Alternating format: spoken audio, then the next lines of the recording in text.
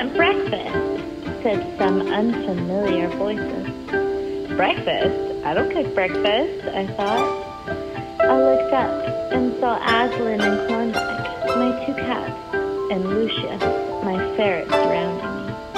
I jumped back in terror to find out that my pet was caught. I went along with it. I got up to get them breakfast. "Here's some meat, you guys," I said. "Meat? We don't want meat. We want bacon and eggs," commanded Lucius. "And waffles," demanded Aslan. "And sausage," ordered Klondike. "All we've got are eggs and toast. No bacon, no waffles, and no sausage," I said. "No, we get what we want," said them all. "Not today, you don't. I don't like the tone you're using either." "Okay, but we want what we wanted today, tomorrow." It was Saturday, so there was no school. I went outside to lay out and read. "Hi, Brian," said the birds instead of chirping. "Not the birds too," I regretfully whispered. "Brian, let us outside, please," said my pet. "All right, but leave me alone."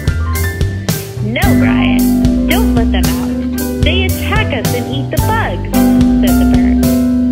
"Do you just want to go to the park?" "Yeah," said my pet. My mom drove us up to Miami Whitewater Park. We went to go fishing. "See that big fish, Klondike? That's the one I'm going to catch and eat for dinner tonight," whispered Aslan. "No, you're not," said the big fish. "I'm too quick for a big, fat cat like you to catch."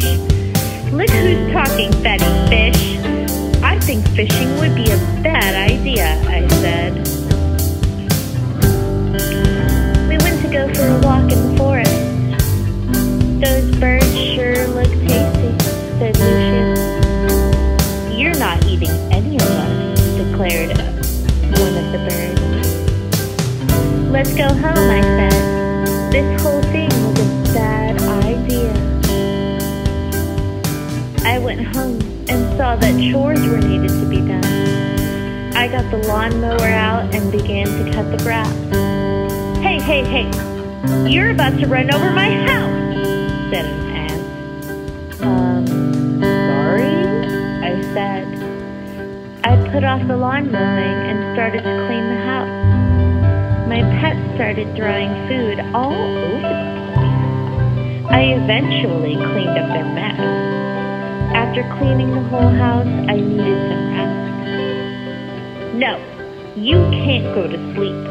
We're not asleep yet," said my pet. "When do you go to sleep?" I asked. "Noon." I was able to hide from the pets to go to sleep.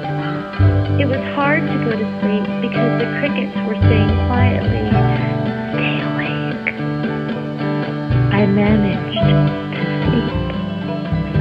I woke up the next morning by my pets jumping on me. "Get off!" I yelled at them. To my surprise, they said nothing. "What do you want for breakfast?"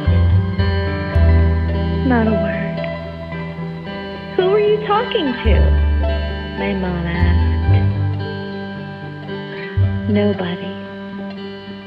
As I left the house, I could have sworn that I heard them say,